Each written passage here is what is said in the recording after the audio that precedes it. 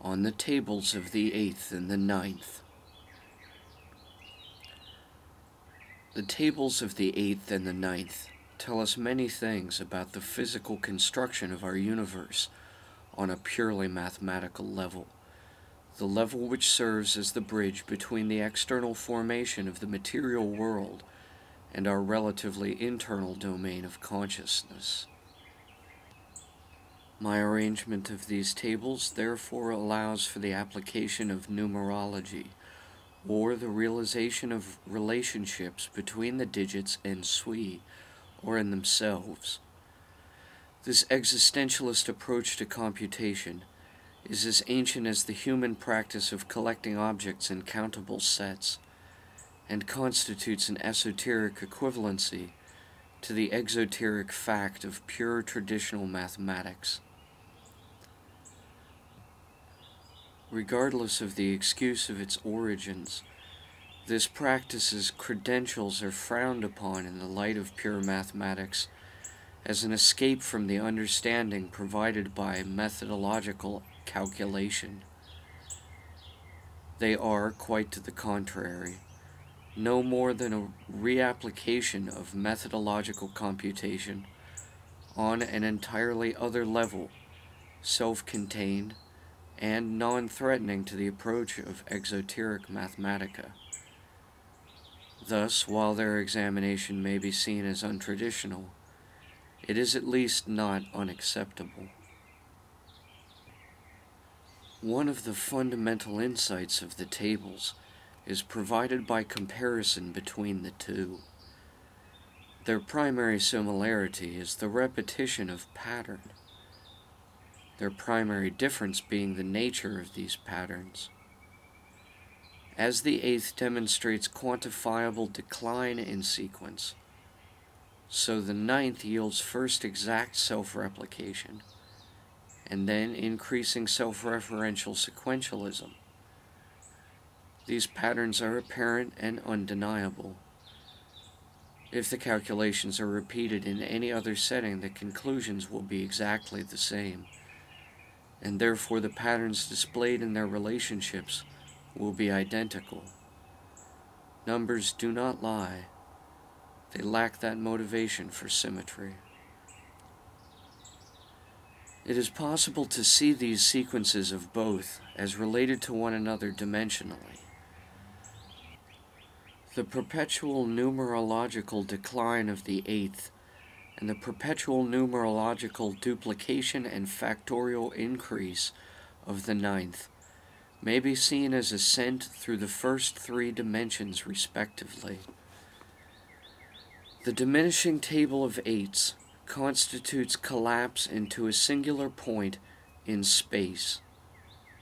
Naturally, one can question how there can be any differentiation at all in the measurement of a point, but the answer is a simple one indeed, for without it there would be no scale correspondent maps. The repetitive aspect in the 9s resembles the extension of a line in space. At all points along the line, 2 of its dimensions are cancelled, leaving only the 3rd behind to mark its position. This is quite obvious in the graphing of a straight vertical or horizontal line in a 2-dimensional Cartesian coordinate system, where either the x or the y coordinate pairing remains undefined. It may be less obvious in a diagonal, where every point on the line has a defined x and y coordinate pair that differs from every other coordinate pairing of a point along the line. However, the distance formula shows that any 2 points on a graphed straight diagonal will cancel one another out, leaving only one integer behind, that being the value of the line itself. This may seem trivial now, but it is essential for understanding the next comparison of the 9th table to dimensionality.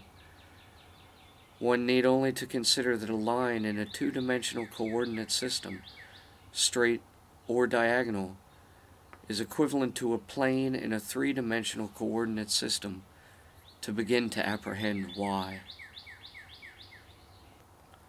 Although it is a confirmable fact that the integer sums of the multiplicative quantities produce a doubling of results along factorially related lines throughout the entire ninth table, this only becomes really evident after the process has entered its third repetition, when the quantities involved are of such an amount that their sums render divergent factors. What this process is in fact describing is the event of entrance into the third dimension from the second. At first, as the plane is defined as two lines of value 9, the factorial sums elevate rapidly through the established sequence. As the shape becomes clearer while the coordinate system is rotating, the number of quantities between the factorial transitions becomes greater, allowing, as it were, more time to pass between phase shifts. The key to understanding the shape that is described is contained within the non-numerological pattern of Table 9. The factorials diverge first after product 180. That is, their sums, if taken by pure integer alone or by combined integer, render different results, although both results that occur elsewhere as quantities within the initial multiplicative table.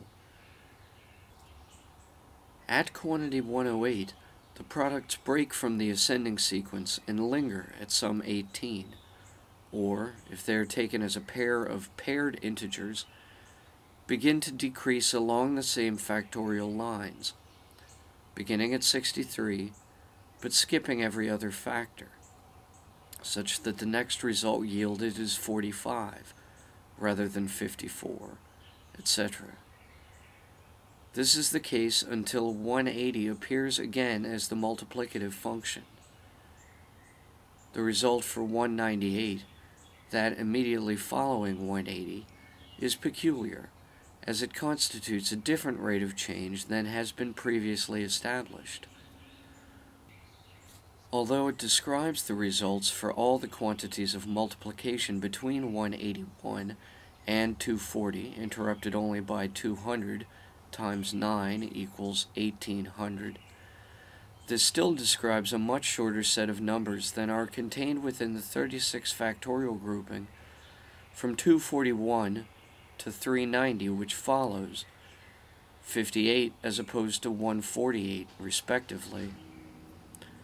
This anomaly also helps to point out that the phase shifts in sums don't occur cleanly at factorially defined breaks, but are governed only by the dictates of the digits themselves. Although this opens up the realization of still another, more subtle pattern, the difference between the clean factorial 243 and the true break of 240 for the 27 factorial set being 3, and the difference between the clean factorial 396 and the true break of 390 for the 36 factorial set being 6, it is unnecessary at this point to go into it in detail. It is more instructional from a dimensional emergence perspective to examine the factorial breaks that are clean, and those are 180 and 360. These numbers are most immediately recognizable as the definitions of the circumference in degrees of a half circle, the angle measure of a straight line, and a full circle, or, if you like, the angle measure of a straight line that reverses its own direction. But they have more, deeper connotations than this.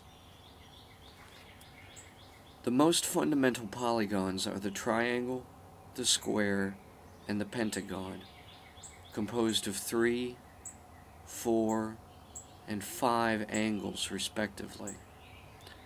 The hexagon, with 6 interior angles, is somewhat more complex, and can actually be tallied to be the sum of 2 triangles. The sum of the angles of a triangle is 180. It is always, exactly, and only 180. The sum of the angles of a square is always 360. 90 plus 90 plus 90 plus 90. This is true for any four-sided rhombus, according to the formula that n minus 2 times 180 equals the sum of the interior angles for any object with n number of sides. Applying this same formula, we can conclude that the sum of the angles of a pentagon is 540, or 3 times 180, or 1.5 times around the circumference of the unit circle. These numbers are as old as the act of measurement itself, and they are absolute. So we can see how the clean factorial breaks in the ninth table pertain not only to angles that describe arcs, but to those describing well-defined shapes, particularly the fundamental polygons, as well.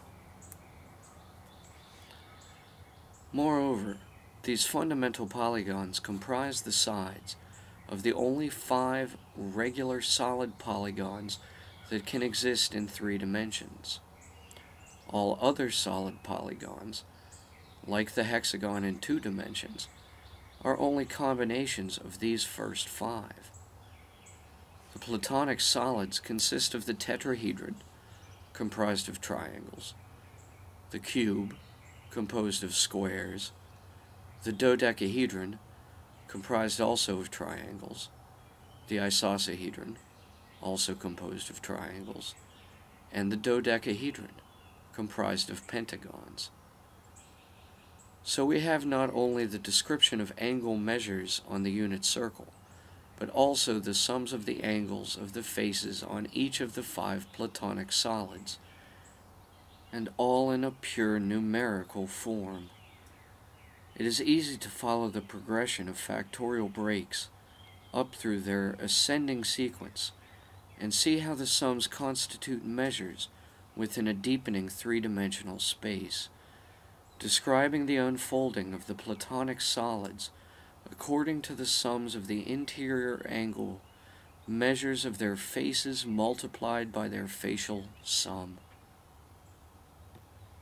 It would be more probable, at this point, for a practitioner of calculatory mathematica to caution that the bad habits of a writer may be transferred to their readers than it would be that they could provide hard evidence that this data is more conjecture than implicit organization. In either event, it cannot be doubted that the dimensional bridge between function and form is crossed in the table of nines. The bridge described herein is not altogether complicated, but is increasingly complex as more governing rules are discovered to determine each additional dimension. For example, the point may be seen as of any size under magnification. The line is definitive of angle and implying the edge of a perfectly flat plane. 3-dimensional objects are formed simultaneously of matter and energy, comprised not only of charged particles, but of waves with measurable frequency related to this charge. This relativity of fundamental components and distance becomes substantial in the 4th dimension, the final to be considered here, where an object has form in both space and time, according to the measurement of intervals. All of these are descriptive of the same process, differing only in the complexity of dimension. To understand the relationship between the table of the nines and the 4th dimension, it is necessary to lay a minimal foundation. Some formulae and models describing progression should be given, as it is by progression that time is measured. It is this process that has thus far been described, and which constitutes our bridge. Growth in biological organisms is measurable according to an exponential law for equiangular spirals that gradually approach ratio-based orientation. An example of this is that governing the formation of a nautilus shell, given as r equals ae to the power of kappa theta, where r is the radius of curvature, a the area, e the natural number, 2.71, found in exponential balances, k the kinetic energy, and theta the polar angle of predicted curve continuation. Although it seems completely unfamiliar, this formula has been underlying our progress all along. It describes the function of the ninth table, whereby the lower dimensions are evoked rapidly, and the forms of the higher dimensions more slowly. What this formula means is that the spiral of the nautilus shell is curled more tightly around its origin, rapidly forming a circularly bound core. As it continues, the arc of the shell expands to break its circular condition, and rate of growth slows. This is the same exact process as described in the numbers of the ninth table. Now, what does this similarity have to do with the fourth spatial dimension? If the rate of growth of either a nautilus shell or the ninth table's factorial breaks were plotted as a sine wave, it would have high initial frequency and minimal oscillation, followed by lower gradual frequency and more pronounced oscillation. This chart describes the unfoldment of progression for either equally well. It is itself also a three-dimensional shape. If it were plotted in a three-coordinate system, the sine wave would orbit around the x-axis, alternating positive and negative in the y-axis, with an expanding radius in the z-axis. If it were displayed with its complement as well, numerically negative products of all the multiplicatives, or geometrically the cosine wave, it would take the familiar form of the double helix of DNA. Before we go into the implications of the gnomon described in the ninth table, let us first pause briefly and consider the construction of a sinusoidal wave. In trigonometry, the study of triangles, lies the basis of wave measurement. A wavelength, lambda, may be measured as two right angles extending up to the endpoints from the baseline of the standing wave, sharing either a common point where the waveform crosses the baseline, or the vertical leg where the waveform reaches its peak or trough. These triangles are equivalent for a sine wave depicting circularly bounded progression, and isosceles, possessing two equal length legs apiece. The method of creating the sine wave itself comes from a technique for deriving a right triangle's non-right angle measurements from the measures of its legs and hypotenuse.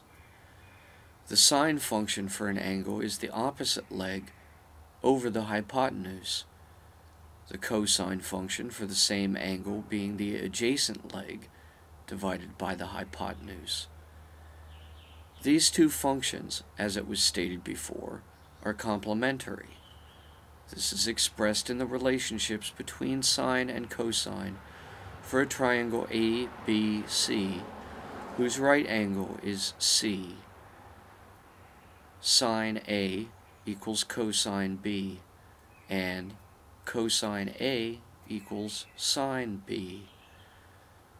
When the numerical solutions of these functions are graphed, a sine wave appears, which is a spiral in 3 dimensions. As a measurement of interval, this is also a 4th-dimensional shape.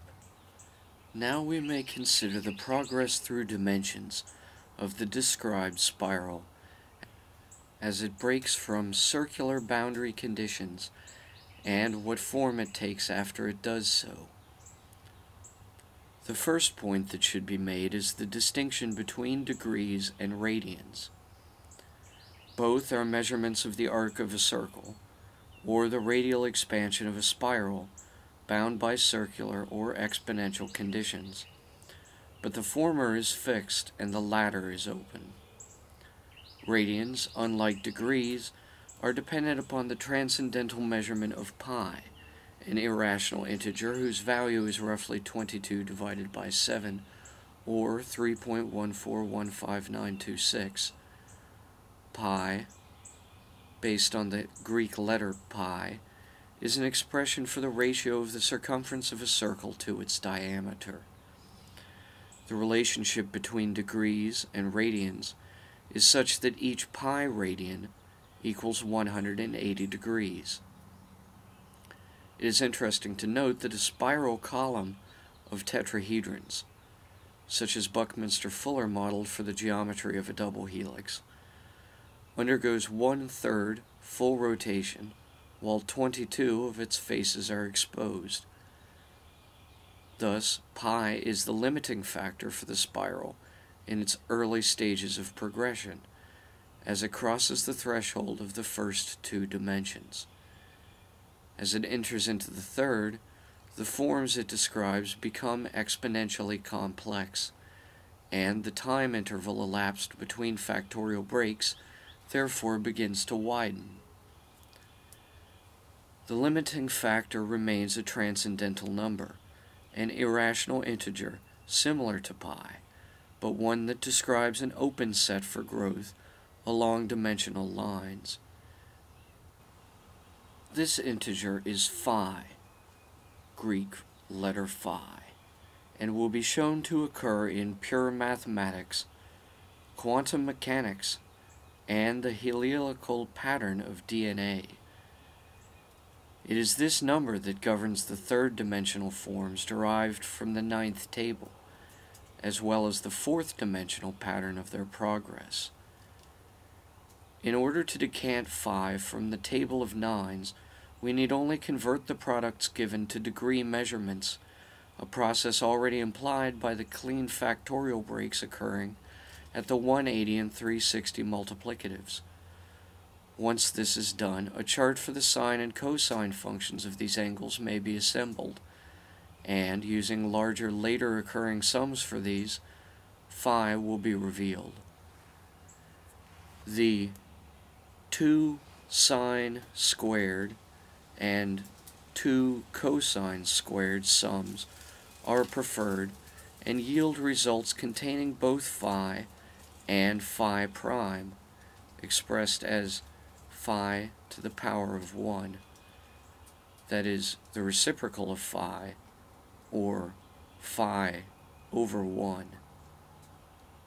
Some of the most notable results of this table are, for 9 degrees, or pi over 20 radians, 2 minus the square root phi plus 2,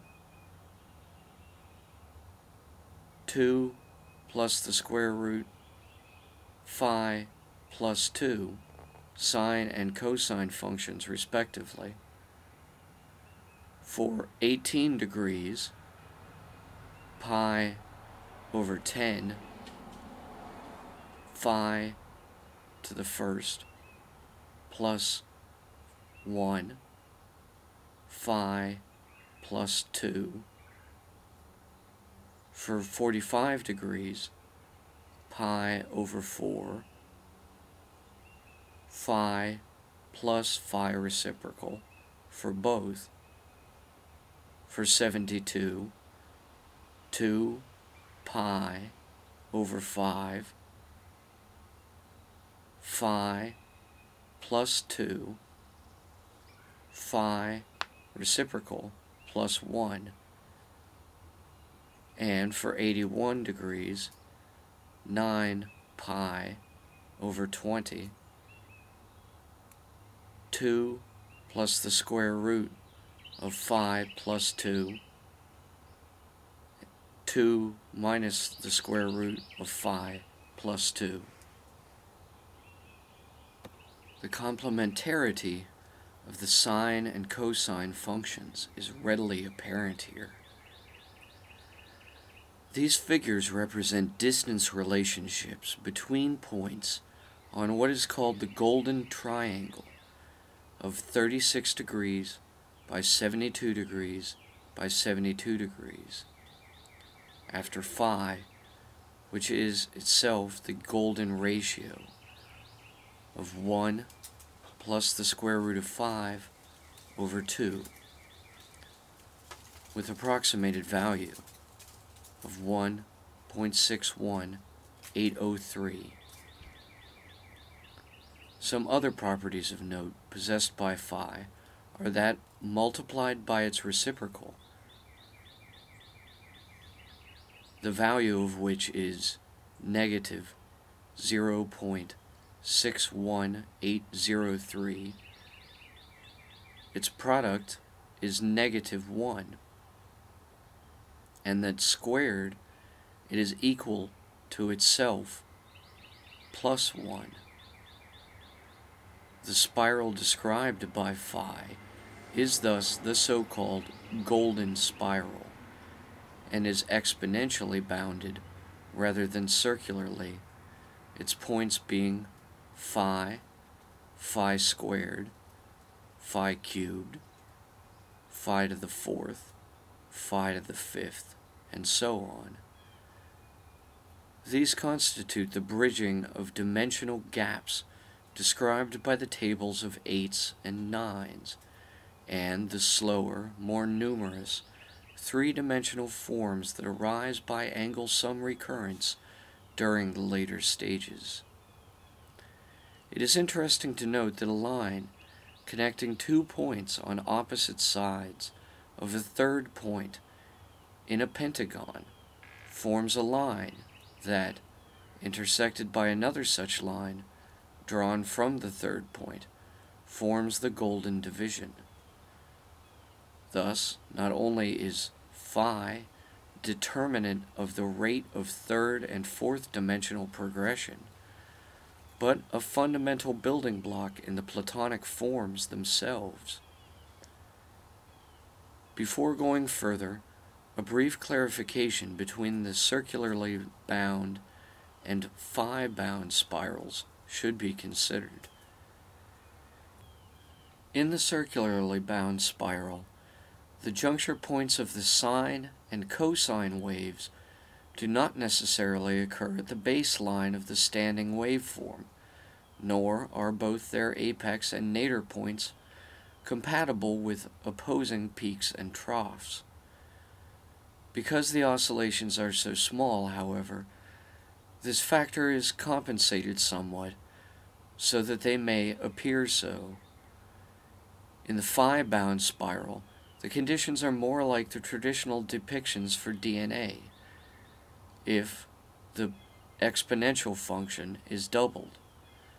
It is at the third repetitive juncture that the circular becomes phi. We have seen how phi affects the factorial breaks in the numerical sums of the products of the ninth table, resulting in first a rapid expansion through pi-limited dimensions, and later in gradual progression through forms in an open dimension that are themselves the results of its interactions in that dimension. The hypothesis that, as a measure of interval, the phi over pi spiral itself is a governing factor of a still higher dimension has also been forwarded. Next, let us consider the applications of this revealed pattern of forms in the real sciences of math, physics, and biology. It has already been stated that the pi, or circularly bound spiral, in its initial stages of formation, yields markedly different results than the phi binding does later.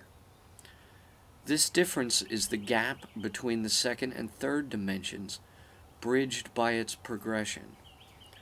The pi constraint means that the spiral's growth is arithmetic, and that only the sine and cosine waves can be plotted to measure its factorial breaks. The larger numbers of the later products in the 9th table, allowing for as many as 3 different simultaneous solutions for a single product's digital value, all representing products already given earlier in the table, are governed by exponential expansion, where only phi and its reciprocal complement phi prime determine the location, or rather the moment, of each factorial. The difference in a chart plotted for these 2 different types of growth is the difference between a horizontal line and a diagonal, respectively. Another, more statistically appropriate depiction of exponential growth is the asymptote, an upward curve approaching infinity.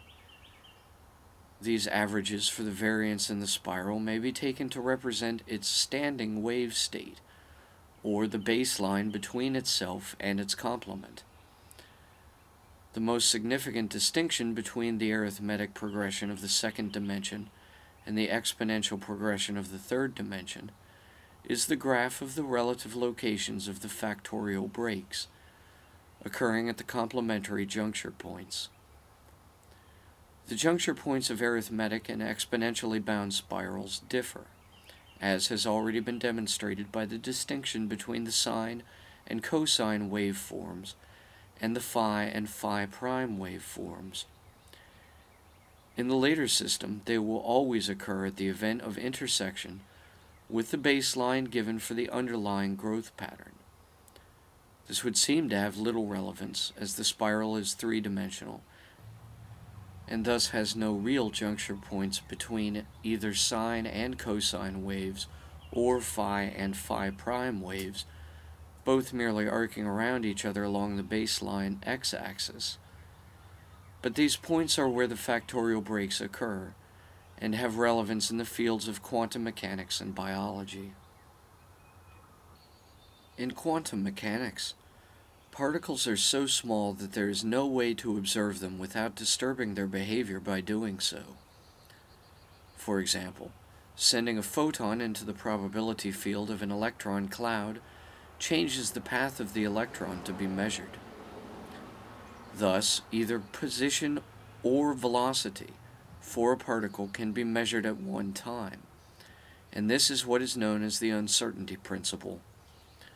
What is really implied here is a change in probability itself.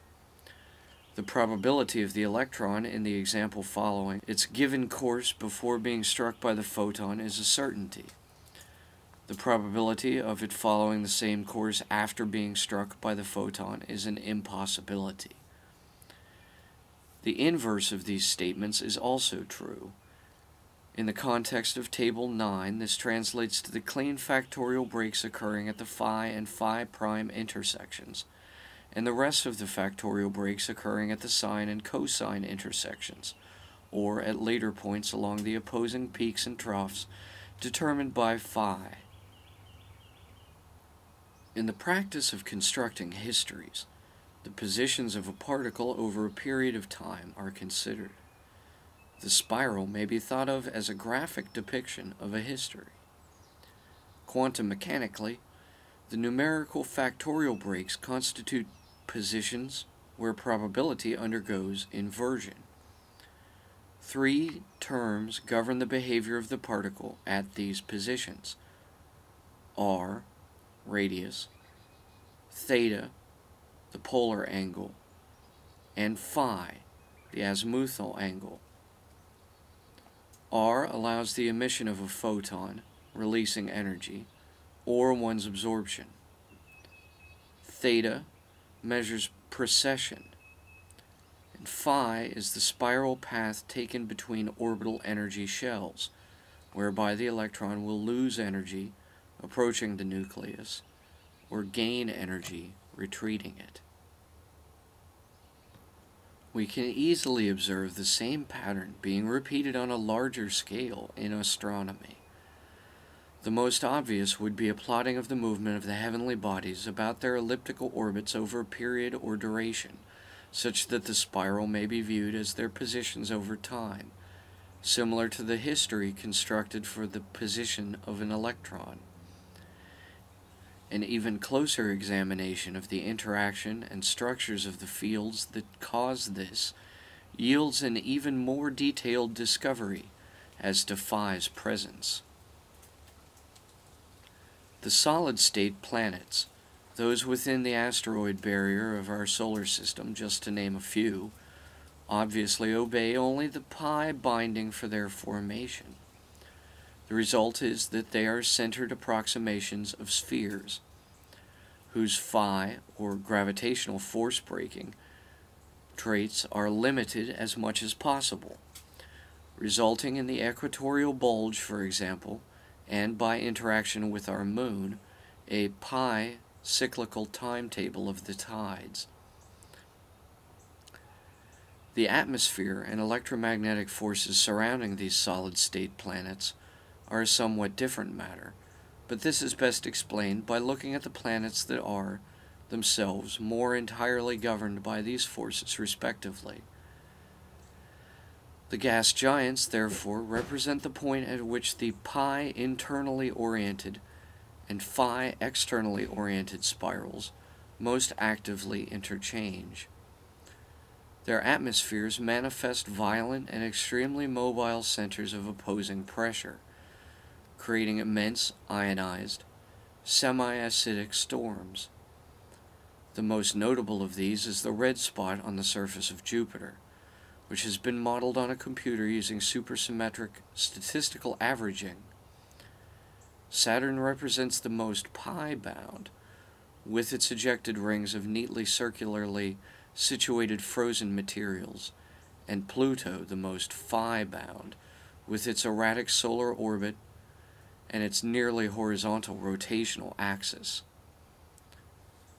For both of these planets, it is the electromagnetic field that is the suspension where the spiral's transformation plays itself out with such astonishing effects. The best location for an observation of the spiraling nature of this field is the Sun, directly at the center of our system, whose atmosphere is entirely dependent upon the mathematical structuring of its behavior.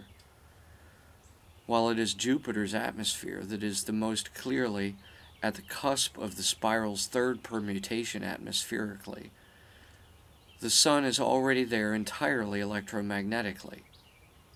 In short, what occurs on Jupiter within its atmosphere is nearly mathematically identical to what is occurring in the outer corona of the Sun. The only significant difference is between the pi-bound temporal pattern of Jupiter's atmospheric disturbance and the phi-bound temporal pattern of disturbance for the Sun's electromagnetic field. The best way to understand this pattern is to glance over first the evidence for its existence, and then explain its cause. The evidence consists of the 11-year sunspot cycle, during which the occurrence of solar flares and prominences alternately increases and decreases. The model that has best thus far accounted for this process is the winding up of the Sun's electromagnetic field currents, due to the differential rotation of the hot gas of its body at different latitudes.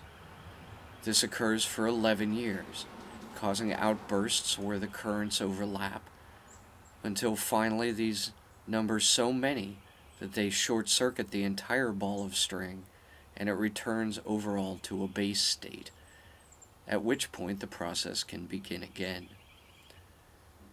Because the timing of the cycle does not increase exponentially, it is clearly pi-bound in total. However, the occurrence of solar activity during the 11 years does increase with time, and therefore the rate of flares, prominences, and sunspots is phi-bound. It is demonstrable that it is at the peaks and troughs of the temporal sine wave that the phi, or algorithmic spiral, takes root. It can also be stated with a degree of certainty that it is at the juncture points of this algorithmic spiral that the solar supersaturation event transpires, and the entire electromagnetic field resets itself.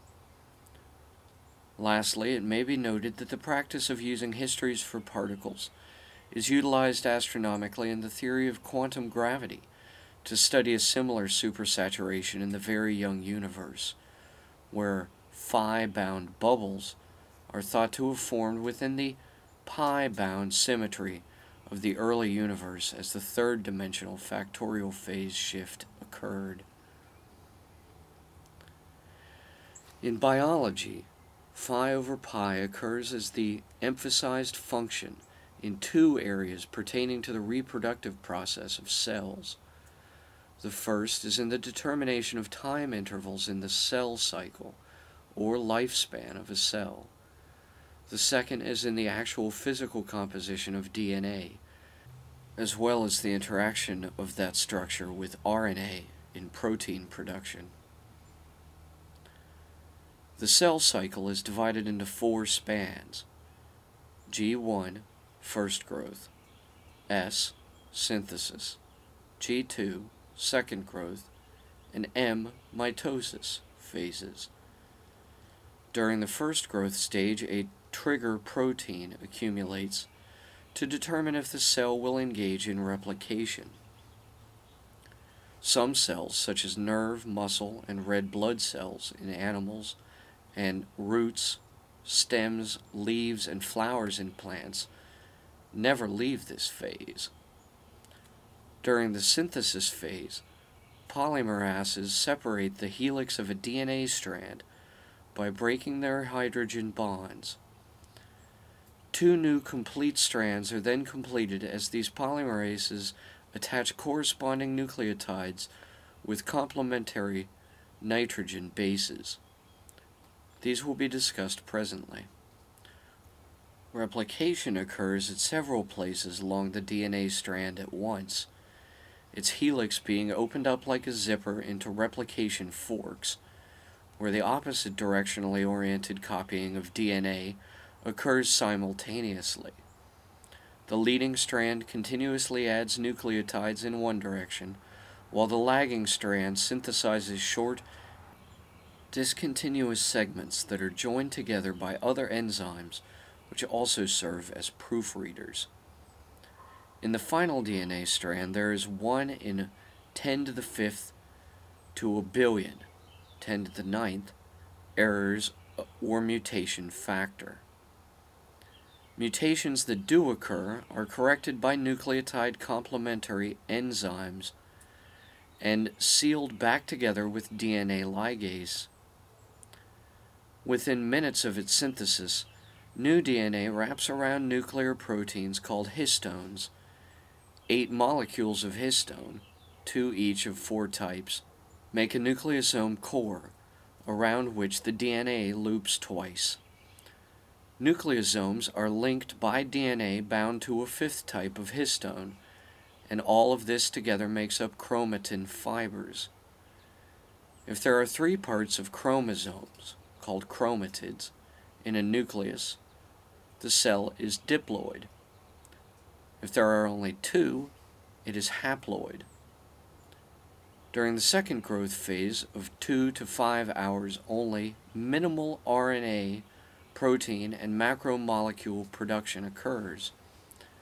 When the cell enters its final reproductive stage, the mitosis phase, chromatids are collected and held together at a centromere. There are 4 spans of mitosis.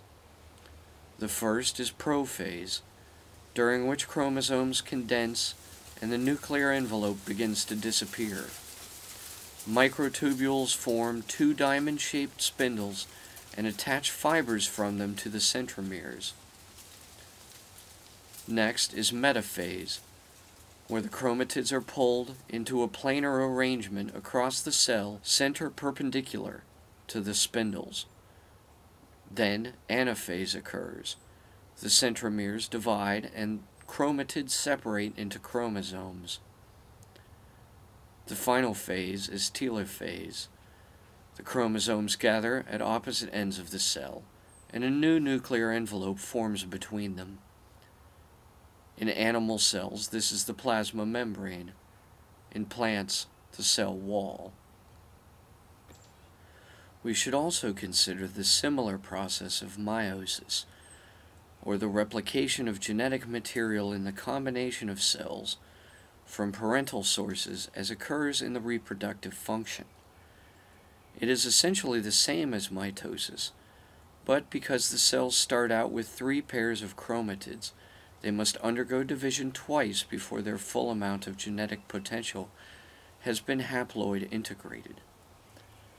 Thus, they have twice the phases of mitosis, but undergo the same process. The only significant difference occurs in the very first phase, prophase 1.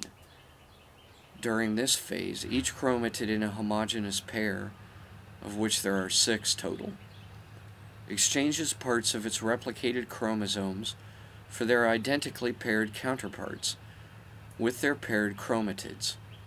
The new chromosomes are a genetic recombination. This is called crossing over. The time interval of the first and second growth phases in the cell cycle is clearly determined by a sine wave, as will be demonstrated shortly. In these cases, it is the amount of labor and not the length of time which is exponential.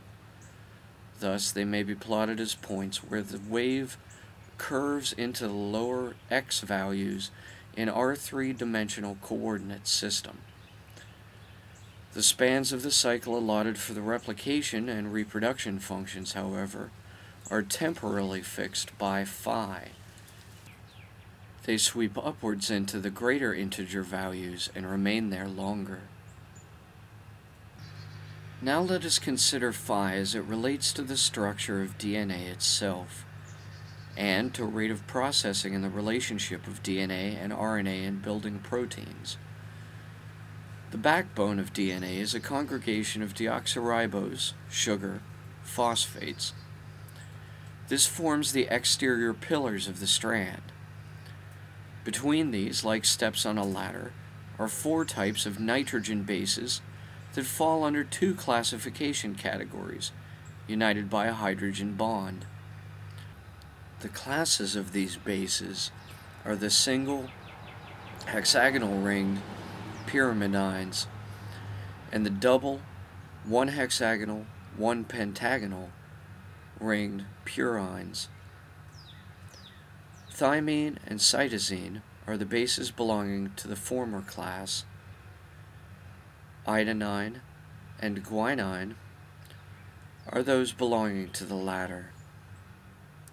1 purine always binds with 1 pyrimidine, thymine to adenine, cytosine to guanine, according to complexity of structure. The formation of the helix itself is not exactly phi, but more closely resembles the complementarity of the sine and cosine waves. The axis does not penetrate the center at the hydrogen bonds, but is rotated about by the sugar-phosphate backbone. This is due to the heterogeneous pairing of the nitrogen bases. If the same effect were produced binarily, the image of the medical codices would be exactly evoked. Phi itself only comes into play when the strands are separated, at which point it serves as the angle governing their divergence, much as in quantum mechanics.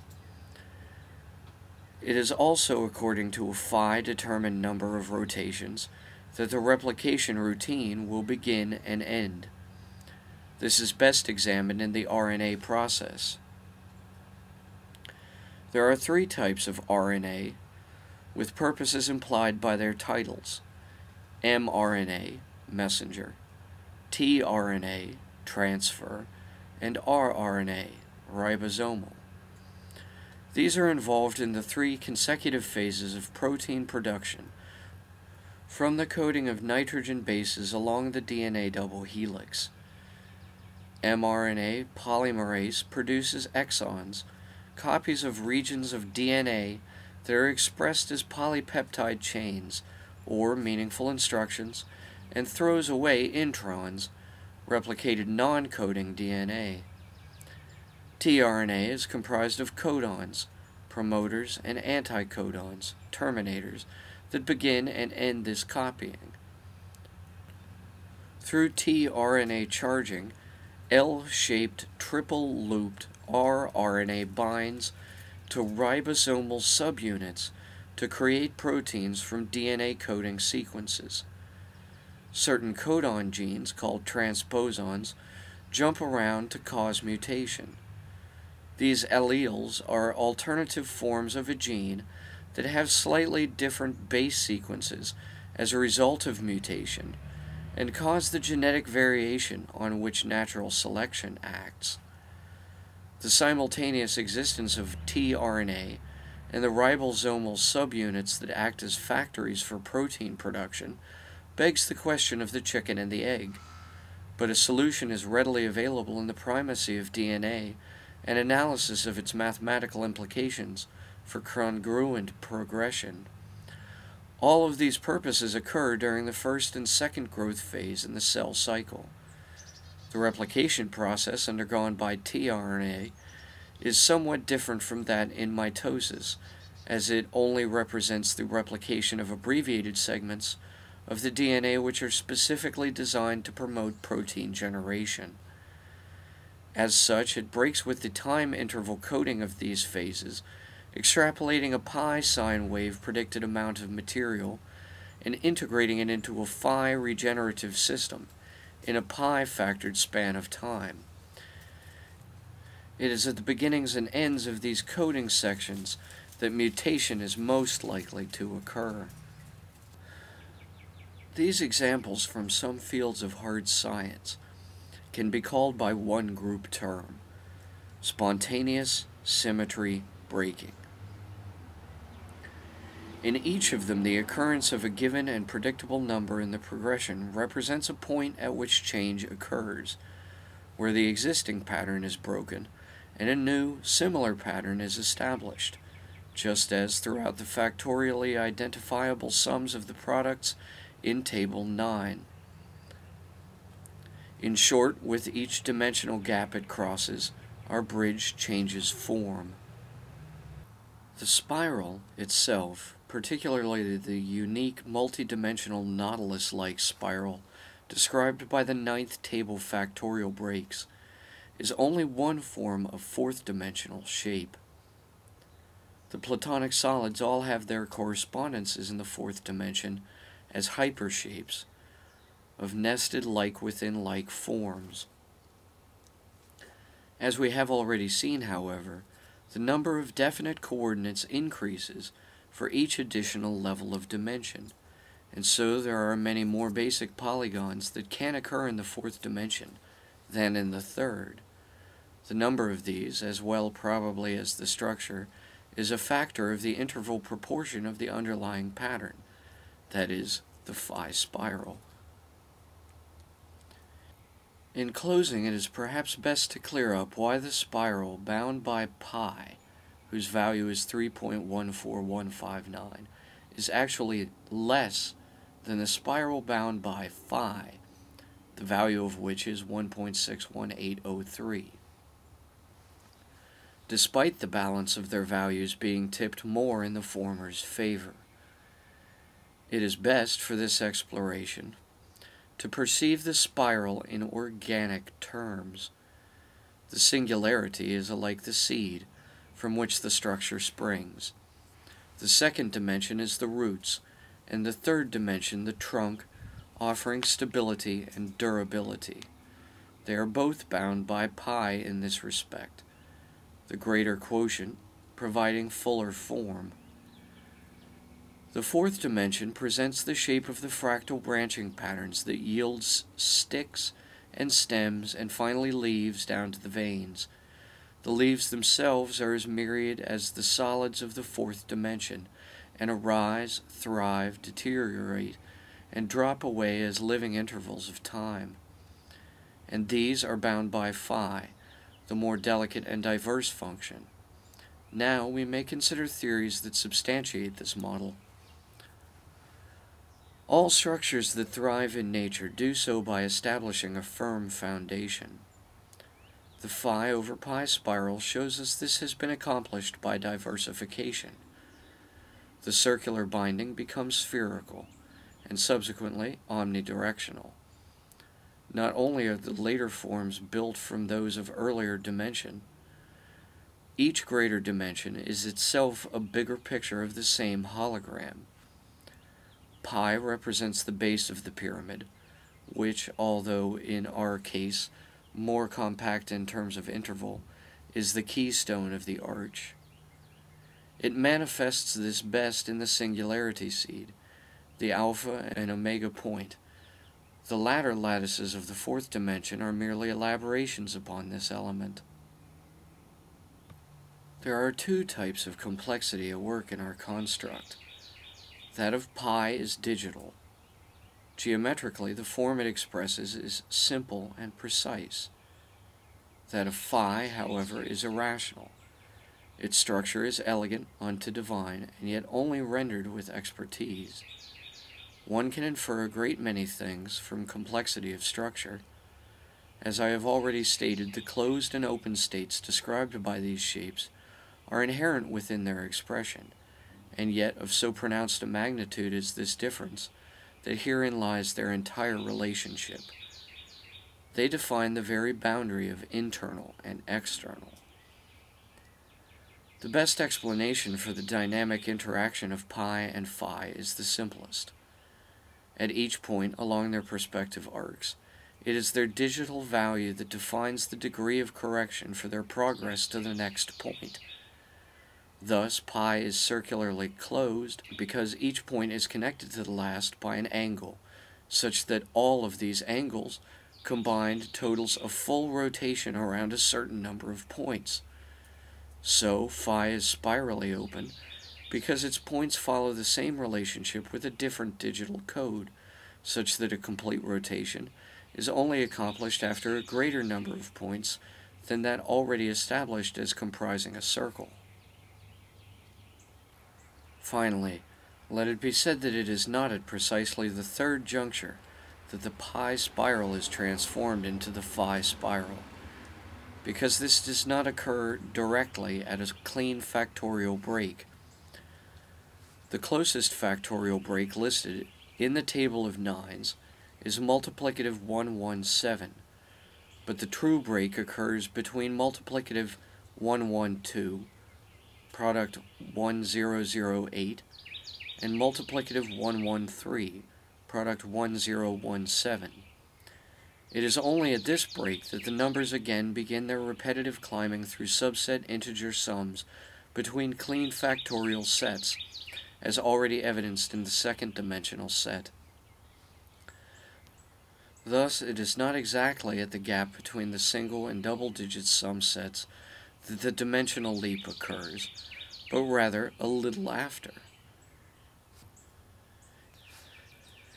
It is, in fact, exactly 14% between the first complete repetition of factorial cycle in the second dimension quantities and the first transition in the second subset of factorial breaks in the third dimension that the leap occurs. In other words, between 99, the fractal redoubling of the line, and 198, just after the formation of the holographic triangle, both the work of the interaction of time. The phi over pi transition occurs at dimension 3.14. It is likely that a parity to this computation is evidenced in the termination of the multiplicative set of table 8, where it transits to the beginning of table 9. As the eighth table is necessarily infinite, its conclusion must be transfinite. Thus, its transdimensional crossing must supersede singularity by a slight, though incalculable, degree. As neither of these gaps technically exist, I will hitherto refer to them as positive zero and negative zero.